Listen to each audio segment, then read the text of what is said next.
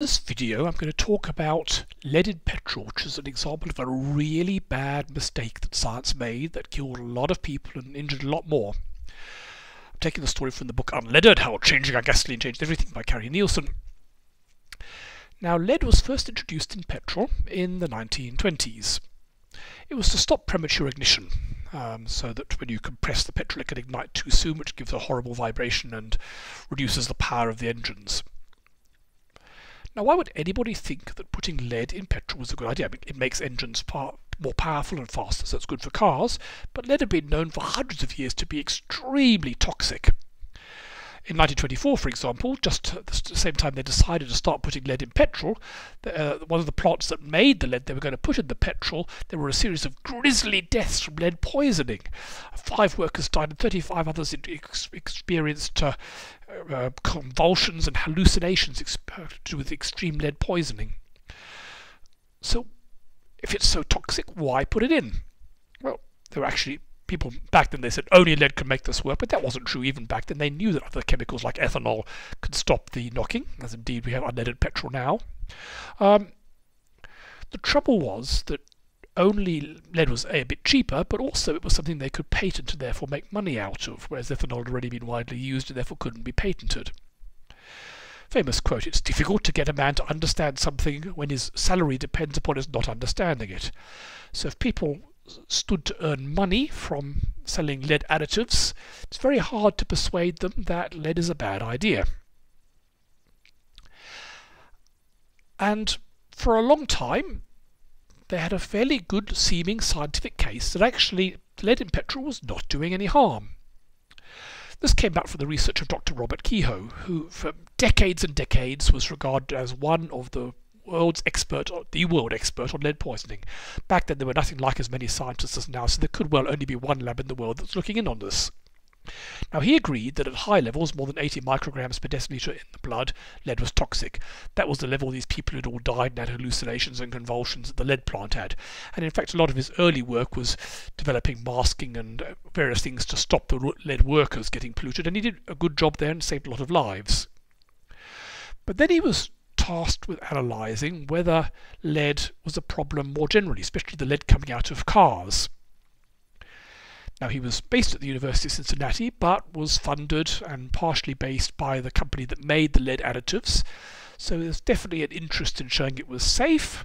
I'm sure he didn't regard himself as biasing things, but what he showed was that, so the question is, we know that high levels of lead are toxic. What about the low levels? It's actually rather similar to the whole argument about the linear model for nuclear energy. We know that high levels of nuclear radiation can kill you. What about low levels? Maybe the body can survive them.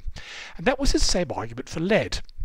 That at low levels, he reckoned the body could actually metabolize it and get it out in the urine. So low levels of lead would not build up in the body. Now, we showed that people who'd been force-fed lead actually did have lead in their urine, which showed that it could actually be flushed out of the body. And then he went to some remote parts of the world and found that even in the most remote parts of the world, people's blood had substantial amounts of lead in it.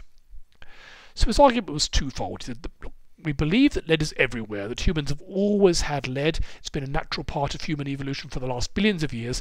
Therefore, the body has had to devise some way to handle the lead.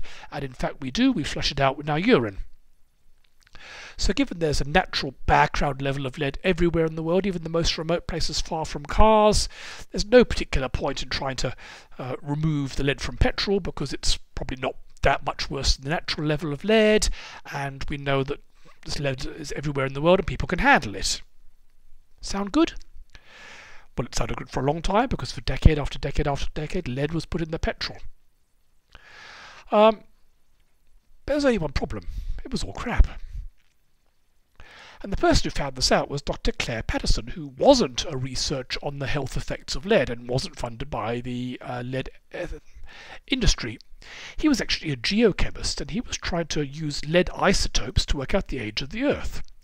Basically, when the Earth formed, there was some uranium in it, and some of this uranium decayed in different isotopes of lead with long half-lives. So by measuring the build-up of these different types of lead, you can measure the age of the Earth. The trouble was that whenever they tried to do this, they'd take samples of rock and try and extract the lead and measure the isotope ratios. They found huge contamination. They were getting lead all over their hands, all over their equipment. It was blowing through the airs in their labs. It was really, really hard to actually just isolate the sample from the rock they were trying to measure. And so Clare Patterson became a bit of a fanatic about cleaning his lab.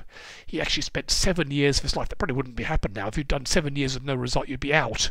But back then it was actually possible to work on something for 7 years without getting sacked for lack of productivity.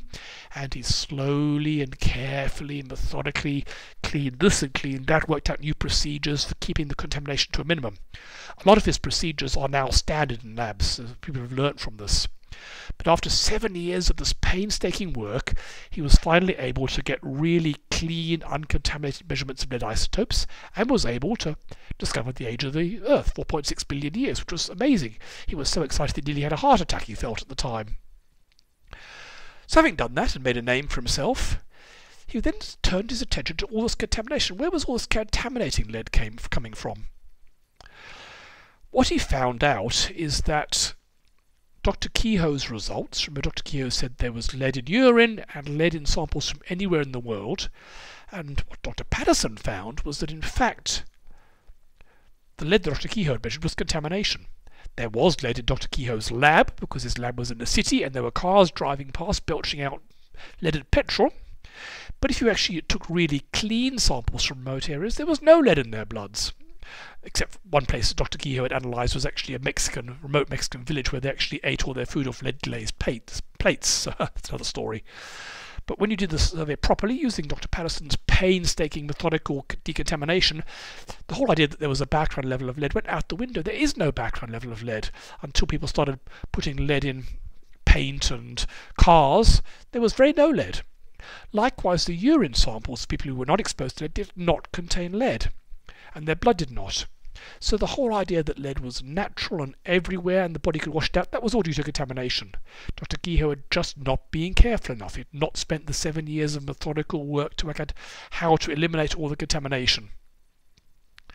And using Dr. Patterson's results, more researchers were able to, for example, extract lead from teeth, and they would discover that how really bad even low levels of lead were.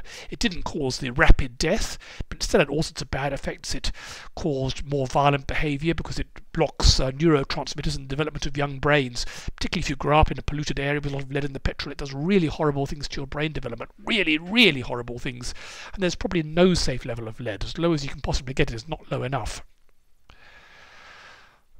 But of course we then had this outsider, this geochemist, saying that, disagreeing with the world authority, Dr. Kehoe, for decades has been the expert. The fact that Dr. Kehoe was actually funded by the lead industry was ignored. Also for taxonomy, Dr. Patterson, he was an outsider, he didn't know what was going on. Various other studies showing the bad health effects, they were attacked on the same grounds you've been talking about. Maybe you do your statistics right. People would go through them with a fine-tooth comb looking for any possibly slightly dubious statistic. People funded by the industry. And so for a long time they managed to keep a delay and a delay. It was going to be too expensive, we're going to redo everything. But eventually people figured out that they had to get rid of the lead in petrol, and they've done so, and people's health has improved. Lessons learned from this. Top experts, world authorities at prestigious universities can be arrogant and wrong, and they can use accusations of scientific misconduct as weapons. We've seen there is a lot of scientific misconduct, but people could also use it even when it isn't the case. There's an argument that if you're publishing something that people might hate you for, you have to be cleaner than clean, more careful than careful. You have to make sure there's nothing at all that can be used against you. And self-interest, being funded by the petrol industry, ethanol industry and so on, is a powerful source of unconscious bias.